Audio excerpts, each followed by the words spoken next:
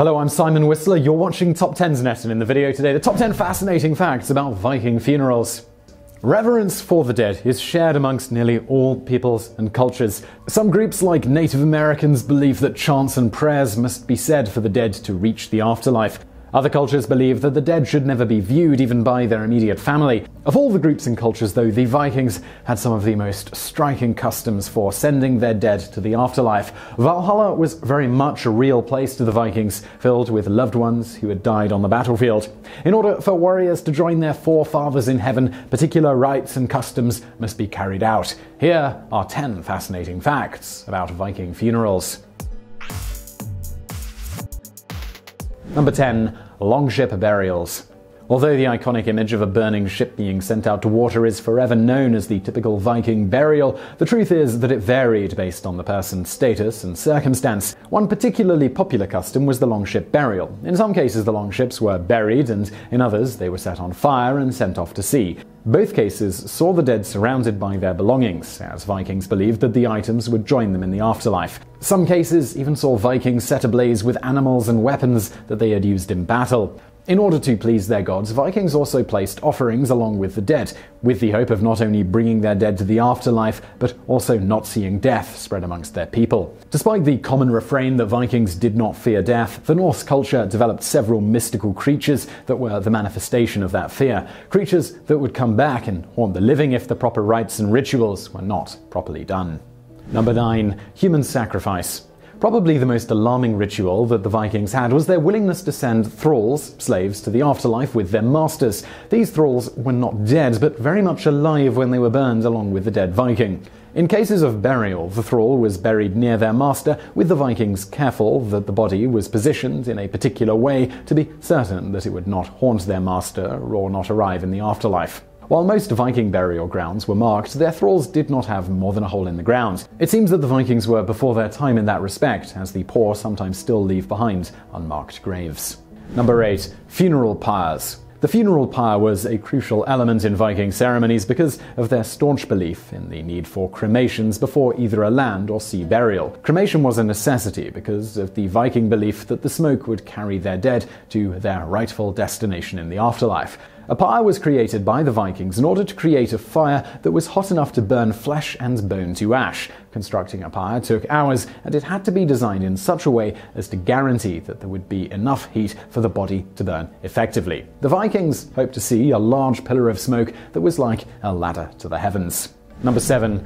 Burial grounds. Many historians have come to believe that Christian elements may have led to a shift in Viking practices in relation to the dead. Others argue that it's not religion, but simply that Vikings in different regions had different rituals. If Christianity was the reason for the burials, it was not shown on Viking burial grounds. Instead of crosses, Vikings placed stones in the shape of ships. One of the most impressive burial sites discovered is at Lindtomhøj in Denmark. Open to the public, the Vikings' devotion to the sea is on full display. Stones are arranged across the grass in the shape of a large vessel. One cannot help but think of the gladiator quote, "What we do in life echoes in eternity." These men were Vikings in life and would be the same in death.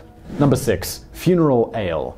Similar to many cultures, the Vikings did not go on mourning forever. After 7 days, they'd celebrate the life of the deceased. The festivities, well, let's just say they had lots and lots of drinking. It wasn't until after the drinking of the funeral ale that the children of the dead gained their inheritance. The festivities were held in a prominent Viking feasting hall where leaders would pledge oaths, make speeches, and exchange gifts. Vikings would use the familiar drinking horn to consume their alcoholic drinks and would not leave any for the gods on that particular night. They'd also abstain from eating at all during these ceremonies. Finally, when all the alcohol was consumed, the rightful heir could claim their inheritance. Runestones discovered in Scandinavia have given us an insight into the Viking beliefs on inheritance and women's rights. Several runestones describe women inheriting lands and money, a progressive belief for those who were condescendingly described as pagans. Number 5. Oseberg Longship. One of the most important discoveries in gaining greater understanding of the Viking burial practices was the archaeological site uncovered at Oseberg in Norway. The burial site contained a Viking ship with the remains of 2 women, along with their prized possessions. One woman was in her 80s and the other was in her mid-50s. While many speculate that they may have been related, others believe that the younger woman was her servant and was sacrificed to accompany her master. As a result of radiocarbon analysis of the women's bones, scientists have been able to determine that they died in the autumn of 834. Other remains found on the ship include 13 horses, 4 dogs, and 2 oxen. In addition, prized and valuable possessions such as 4 elaborately decorated wooden sleighs, a richly carved 4-wheel wooden cart, and 3 beds, not to mention a number of wooden chests. The great number of possessions buried along with these women suggests that it was a burial of someone with high-ranking status. Some have even speculated that it was the burial site of Queen Asa of the Yngling clan. Number 4. Fatal sex rituals. Probably the most disturbing rituals that Vikings may have engaged in was described by a 10th century Muslim writer, Ahmad ibn Fadlan. The account chronicled the funeral of a Viking chieftain who had journeyed eastward and died in the process. According to Fadlan, the dead chieftain was put in a temporary grave until they could make new clothes for him. During that period, a thrall volunteered to go to the afterlife with the chieftain. She was guarded by men every night, and she could be heard singing loudly as she drank more and more. Afterward, the dead chieftain was given his new clothing and his longship was brought ashore. On the ship, the Vikings built a bed for their chief and surrounded it with cushions, drinks, fruits, and even a stringed instrument. Animals were also sacrificed. Fadlan chronicled witnessing horses being cut to pieces, along with a hen and a cock. All the while, the thrall was being passed around from tent to tent, having sex with various men. Each man allegedly told her, "Tell your master that I did this because of my love to him," which is perhaps not exactly the best way to show one's love.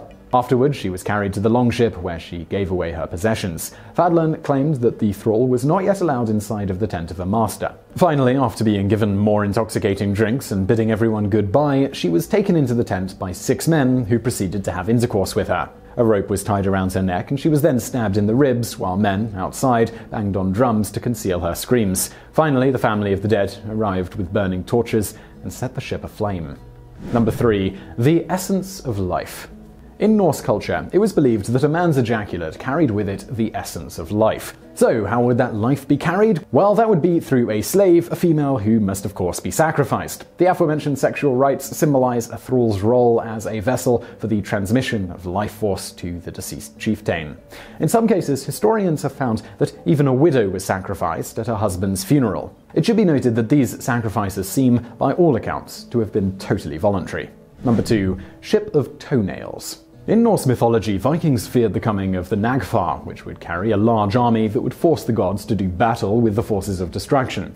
The Nagfar means nail ship in Old Norse, and it was said to be a massive ship that was not constructed by timber or iron nails, but by the finger and toenails of the dead. To prevent the War of Wars, Vikings removed or trimmed the nails of the dead before the ceremony. It may seem far-fetched to us, but to the Nordic people, the fear of impending war was too great. According to Nordic literature, the coming of the Nagfar would lead to the stars disappearing from the sky, the landscape shaking so severely that mountains fall apart, trees uproot, and all branches will snap. If this was what was at stake, cutting a few toenails probably isn't that much to ask. Number 1. Fear of the undead.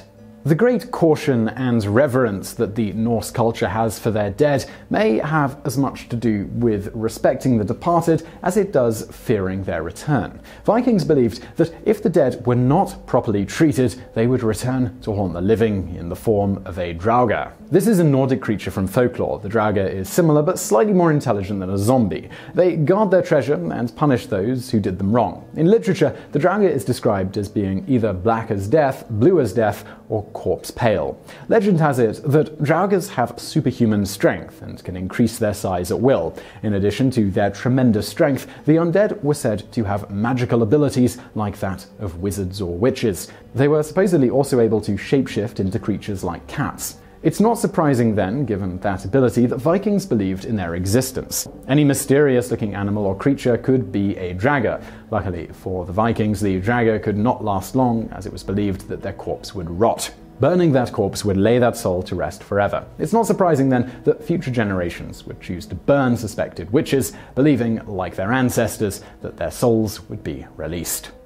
So I really hope you found that video interesting. If you did, please do hit that thumbs up button below. And don't forget to subscribe for brand new videos just like this every day of the week. Also over there on the right, some videos from the archives that you might enjoy. And as always, thank you for watching.